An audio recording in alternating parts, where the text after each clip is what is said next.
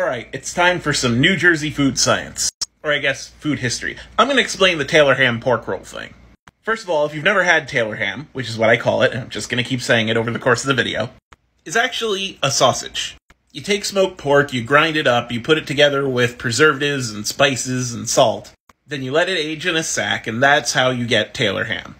So why do people in North Jersey call it Taylor ham when, in fact, it is a sausage? Well, that's because of its inventor, John Taylor. John Taylor from Trenton, who is from Central Jersey, so neither North or South can claim him. I'm just kidding, Central Jersey doesn't exist. He created his product in 1856, and he marketed it as John Taylor's Prepared Ham until 1906.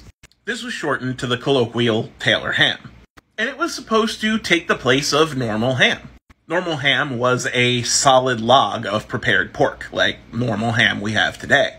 Pork roll was a cheaper alternative to normal ham, which was supposed to replace it for people who were on a budget.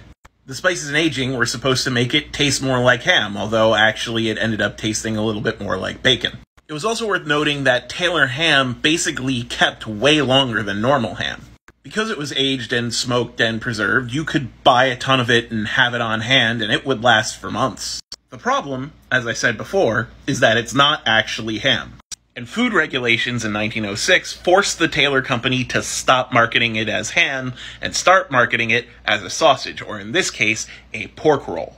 It basically didn't meet the regulations set forth by the Pure Food and Drug Act of 1906, but there was a marketing issue.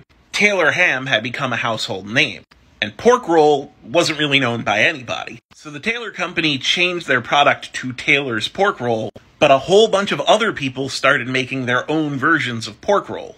And when it was a ham, Taylor basically had full rights over that way to produce ham.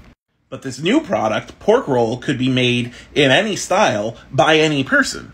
Taylor attempted to sue these other companies that were making pork roll, but it was determined that pork roll was too generic to have a trademark.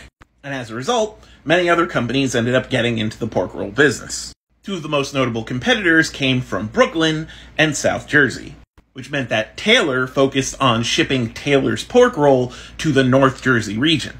Meanwhile, the Case Pork Food Company ended up shipping their pork roll down to South Jersey. Case simply labeled their product pork roll, while Taylor still had big words Taylor's pork roll on all of their products. So North Jersey continued using the original name, Taylor ham, which is a brand and not the product. Meanwhile, South Jersey and areas of New York started calling it pork roll, which was the official name of the product. And that's why we have the war between Taylor ham and pork roll that we see today.